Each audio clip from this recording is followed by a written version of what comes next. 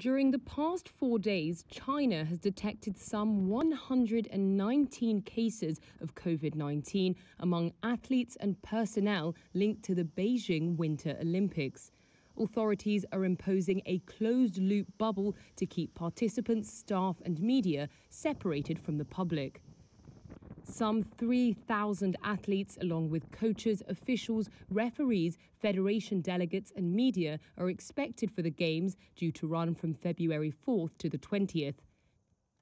Some tested positive before even arriving in China, like the world's leading women's ski jumper, Marita Kramer of Austria, who tested positive in Germany at her last competition ahead of the Games, rescheduling her departure in an effort to get healthy in time for her competition.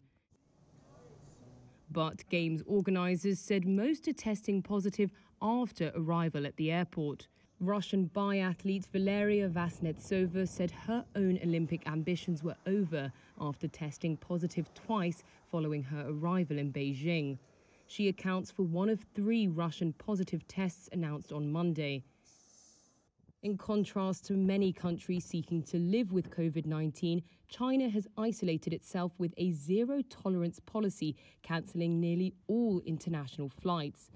Olympic athletes and others must fly directly into the city on charter flights and are tested daily.